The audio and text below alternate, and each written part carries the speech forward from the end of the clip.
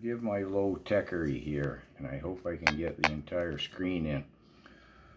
What we're looking at here is Bill C293, which is a page directly out of the WHO's Pandemic Accord.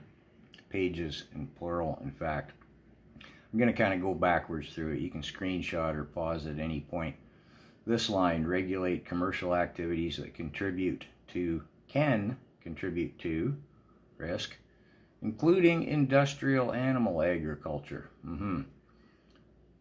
Blah, blah, blah. Next line, including the production of alternative proteins.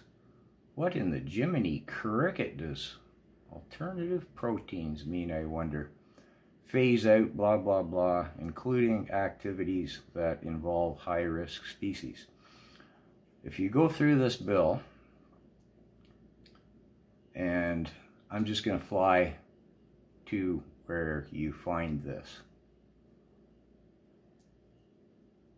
Okay. Let's hope I get this right. Here we go.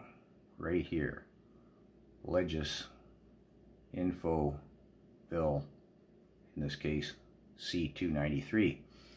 You can go to this site, type in any bill, and see where it is in our parliamentary process and what it reads, and even if you want, who voted for and against it, so to speak. But this bill is frightening because it takes control of everything from the land to the sky and everything in between. Again, it's right out of the WHO Pandemic Accord, or WHO Pandemic Treaty, whichever you prefer to call it. If you want to know more about that, go to James Roguski. You can find him on YouTube or anywhere. But in the last 4 years, every piece of legislation that Trudeau has brought forward clearly take away our rights. Bill C-21, C-18, C-11. But those bills tackle specific issues, specific rights. This bill covers everything. I may as well run through it. You can pause the screen. This is all the makes it sound good stuff.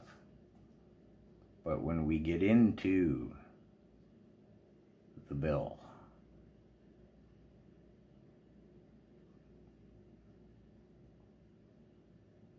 I'm not going to break any more of it down. I'm just, oh, how do I get out of this thing? Ah, okay, sorry.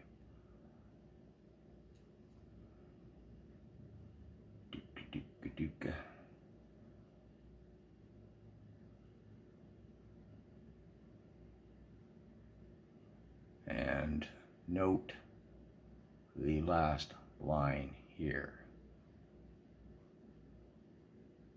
What the minister considers appropriate. Yeah, scary.